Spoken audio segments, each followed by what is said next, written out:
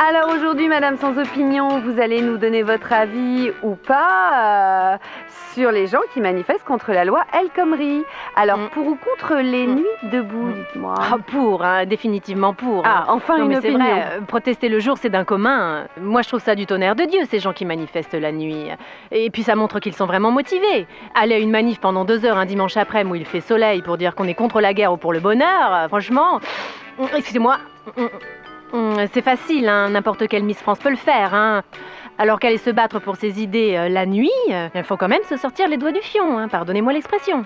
Là où je suis moins d'accord sur ces manifs, c'est qu'elles excluent d'office une partie de la population. Hein. Bah oui, à passer un certain âge, on ne peut plus se permettre de passer la nuit debout. Hein. Enfin, sans petites séquelles, hein, je vais dire. Sans être une vieillarde...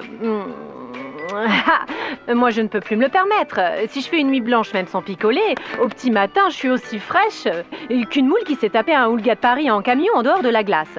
Non, franchement, ça gronde chez les vieux. Hein. C'est pas fair-play du tout, ça. Mais sans parler des vieux... ces petites sauteries nocturnes excluent aussi tous ceux qui doivent se lever aux aurores pour aller au travail. Hein. Comme disait la chanson, hey ho, il faut partir au boulot. Ah, vous faites le nain là. J'adore Grincheux.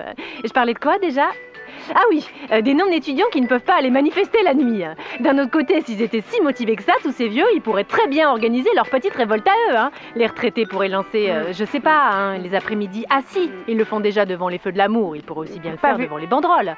Faut juste s'organiser autrement. On enregistre son feuilleton pour le regarder en différé, on met son petit damar et on va manifester. Au lieu de critiquer et de ressasser qu'on a fait mai 68, ils pourront dire j'ai fait avril 2016.